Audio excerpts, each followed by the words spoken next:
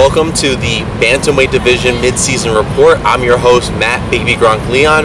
With me, as always, is Deanna Dirty D Berkowitz. Hey, welcome to the show. We're here today talking about the Bantamweight Division. I'm Matt Baby Gronk Leon, your host, and with me as my co-host is Deanna Dirty D Berkowitz.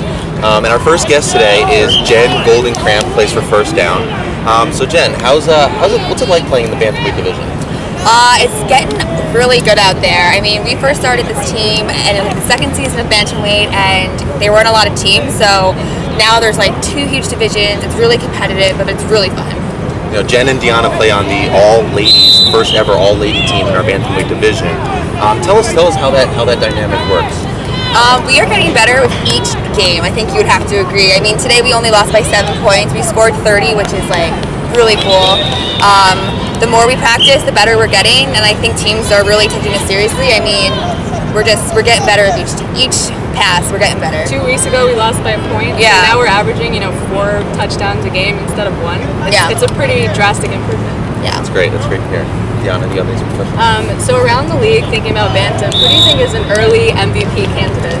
From what I saw today, even today, Ricky Hudson from the Untouchables, he is really good. It was really hard to cover him. His hips just are like mangoos. We can't pull his flags, and he is deceptively fast. Do not sleep on him. He will just run circles around you. That's a good one. Yeah. And playoffs are coming up. I know First Down may or may not be in the playoff picture. Who do you think at this stage would be a favorite for the championship? I would have to say. We don't play them, but I'm going to say Major Key. I mean, I'm pretty sure they're undefeated. I don't know how they did today, but they're 4-0, 5-0, so 4-0. So I think, they have a pretty stacked roster, and I know Little, I used to play with him. I do play with him, so I think they're the favorite to win. Little Dirty told me we have LeRon coming on. LeRon Stats Barino. Major Key! You can hear him in the background. Yeah. So, we'd like to thank Jen for joining us this afternoon. Of course. That's all for right now. Thanks, Jen.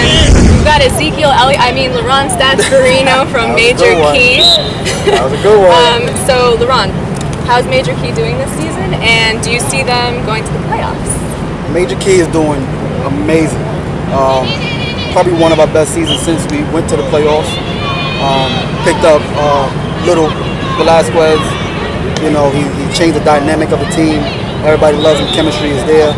We're currently 4-0, so we're definitely making plays.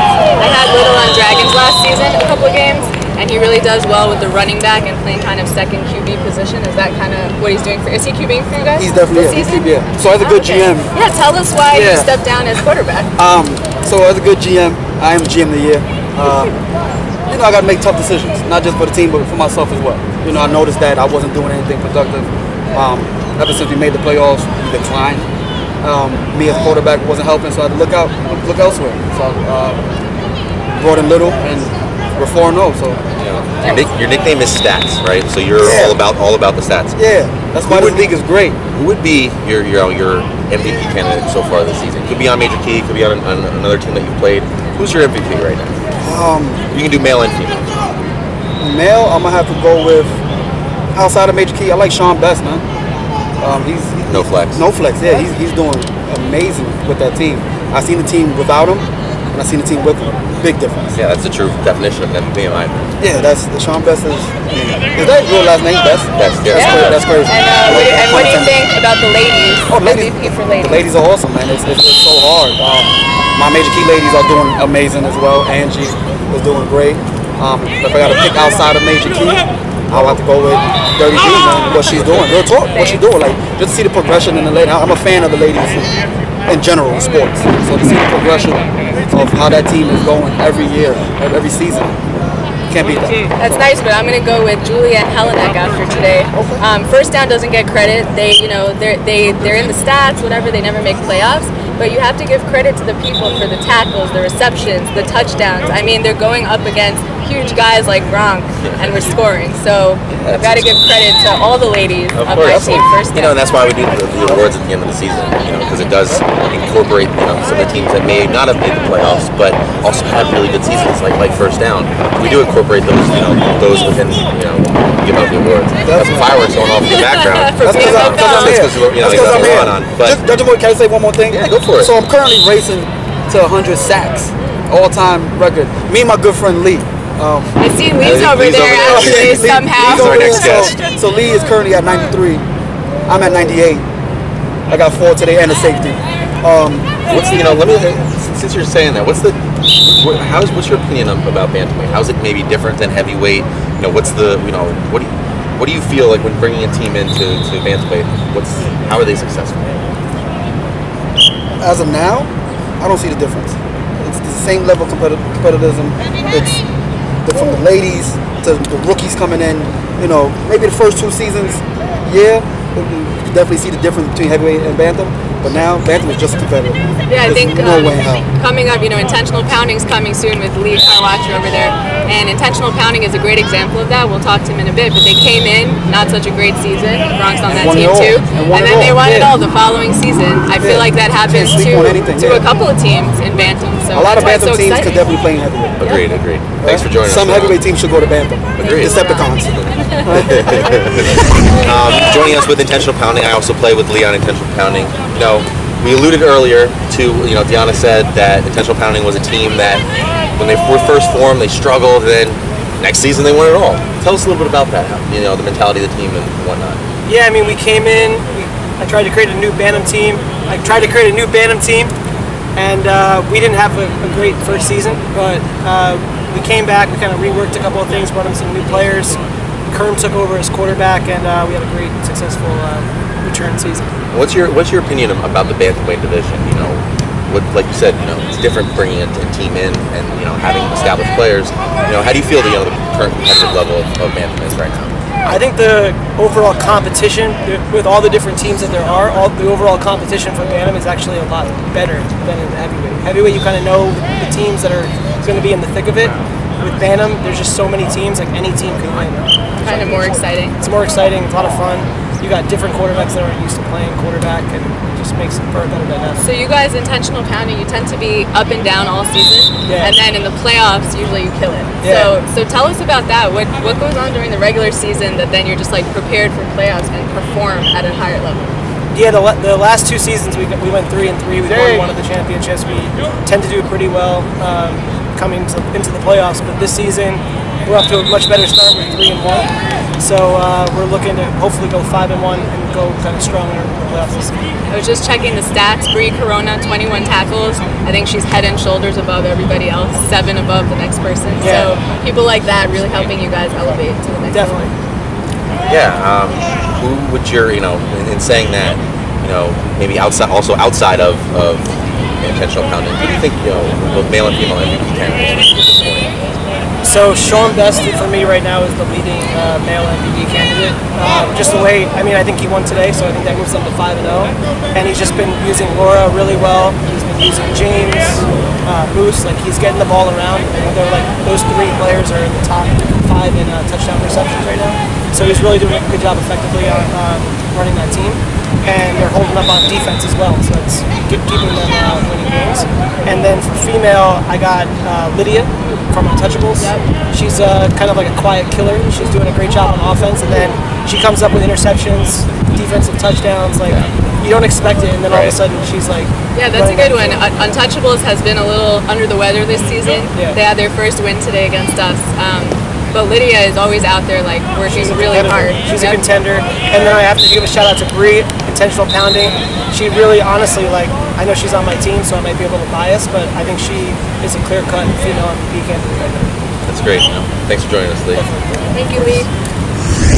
This is Deborah Chan from Ronto Carne Toros, a new team that was put together with some Bmfl fan favorites. So Gronk has a question. So with, you know, some fan favorites and being Kevin Lunn and Larry DeFudo, who was going to be a guest but couldn't join us today. What's it like joining, you know, starting a new team in the bantamweight division? I think with Kevin Lunn and Larry, they were very methodical about forming this team, and they formed a great team. They have great receivers, great defenders, and playing on this team, it's very unison. We are on the same page, and honestly, it's great playing with them. It just doesn't even seem like a new team, truthfully. Right. And with that said, like playing in the bantamweight division, what's that been like? honestly, so I played Bantam since the very first time Bantam has started, and till now, it has changed progressively. It has become more competitive, and honestly, everyone needs to step up their game. And it's anyone's game. Every day, every Sunday, we don't know who's gonna turn up. Yeah, I think that's the coolest part. Like, there's always some new teams that come in. There's always there's some teams that return that they have some different players, and some other players may jump to different teams. So you never really know. There's like different from heavyweight, where you tend to know who the contenders are going to be each and every season. Coming into every bantamweight season, you really don't know. Like, Intentional Pounding won a championship, and then the next season got knocked out in the first round. So it's a very different. It's very different. It is, and Untouchables has been a team that's been in the playoffs season in, season out, and this season they're not having a great season. So you never know what kind of team you're going to get each and every season. And I think that's what makes it so great about Bantam, is that it's completely unpredictable. You don't know from day to day who's coming forward. Even today, watching First Down, you guys were such a powerhouse. You really dominated, and that is great to see. And then the brand new teams like Toros and a few others that surprise you and have been knocking out veteran teams. This is what's so great about Bantam. It's completely unpredictable versus heavyweight, where it becomes very predictable, and you want that surprise. And that's why I love playing it, and I love seeing games, because we don't know what's going to happen every Sunday. So what made you choose to join, this new team? I know, were you on It's a Wrap? I was on it last season. So we won. What happened? Okay, so It's a Wrap wins. They dissolve. This is kind of what happens. We didn't dissolve. For now. We took the season off. We are going to come back. Okay, so you heard it here first. Okay, so we're on RCT for one season. We're going back to It's a Wrap. What made you choose to go to this new Bantam squad? Well, Kevin has quarterbacked a few times for Bantam. Yeah, I think it was Violent Vendetta. Yes, Violent Vendettas. And Kevin has also quarterbacked outside of the Bmfl. So it was a no-brainer to go to a team where you have a consistent quarterback who has such a high football IQ and can develop a great team. I almost think losing Kevin Lunn as receiver, I was watching him Friday night, is a shame. Sometimes you have these QBs that are just so good on the other side of the ball, you're like, can't they throw to themselves? Same thing with you, it's the same thing. You're a great receiver and a great quarterback, and it's a shame that you can't throw to yourself. But the reality is, that's what makes this game so great. Barring Tyler from heavyweight. With that said, like you said, you were talking about specific players. Maybe outside of Toros, who would be your male and female MVP candidate at this point?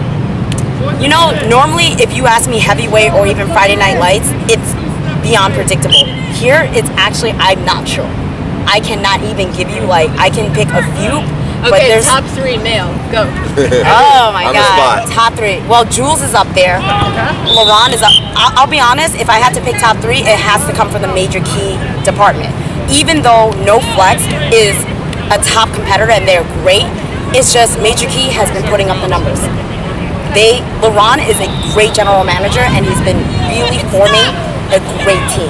And with Little as a quarterback, it's just wow.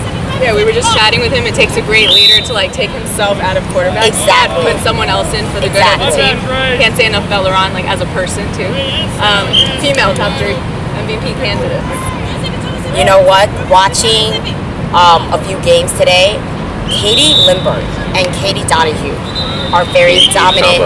The Katies are amazing, and seeing that is just wow. Those are my top 2. I don't have a 3 yet, but it really depends on how things unfold. Julianne did really well today too, yes, but definitely the Katies. I'm gonna go all the ladies at First Down. Today we killed it.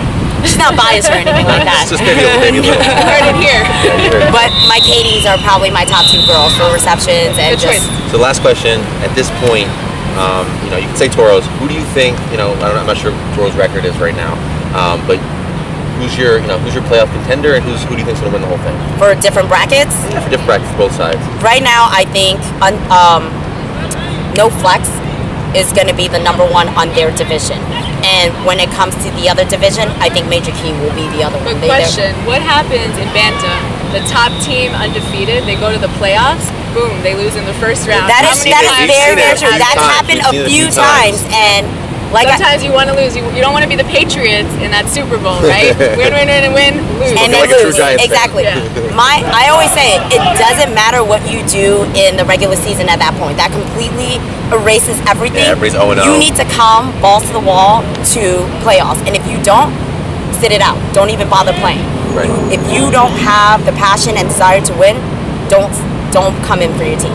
That's bottom line. Well, that's great. You know, thanks for joining us, Deb. Absolutely. Thanks for having me. Thank you for joining us on the Bantamweight Midseason show. Thanks to our guests. And, you know, the Bmfl gods have blessed us again with a beautiful day. It was supposed to rainstorm, but it did not. So thanks again. And as always, you've been watching the Endzone.